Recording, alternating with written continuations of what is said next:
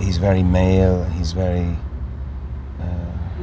Russian in the traditional sense, in the way that he carries himself, and yet he's full of self-questioning, and that's, I guess, what led him to Perestroika and Glasnost, which was he wanted the Soviet Union to ask itself some hard questions.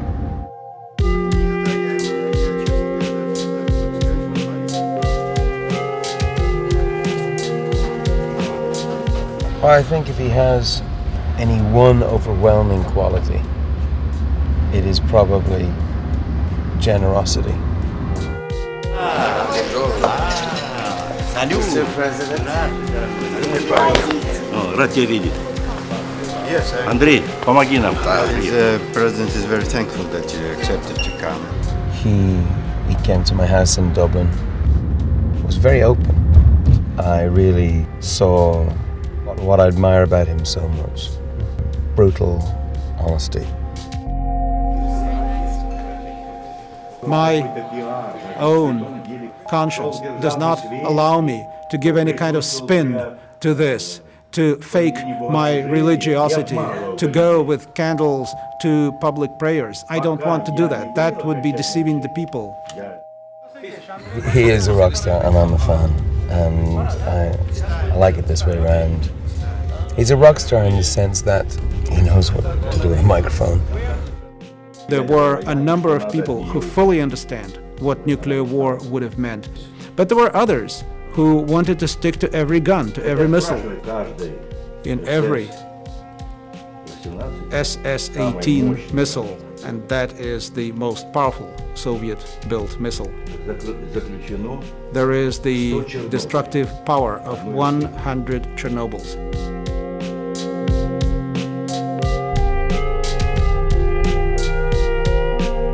If I had another chance to begin Perestroika, I certainly would have made the same choice for freedom, glasnost, democracy, openness to other nations, and commitment to peace. Priorities would have been the same, but the sequence of steps would have been different.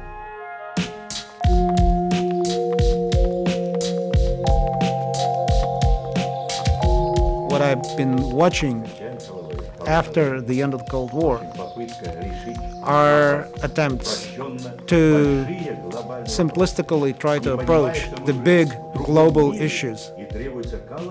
Some people don't understand that we live in a new world and there is a need for a vast perestroika of the world based on cooperation, not on domination.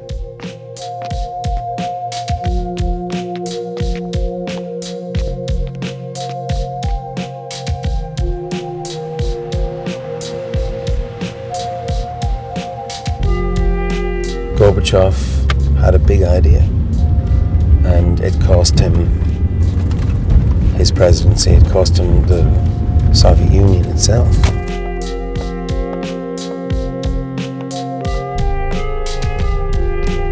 And peace is not a warm, fuzzy feeling, you know, it's complicated, it's messy.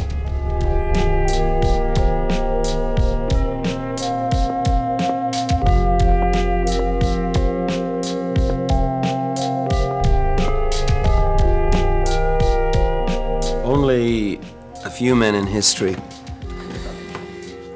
have had the power to turn civilization into dust.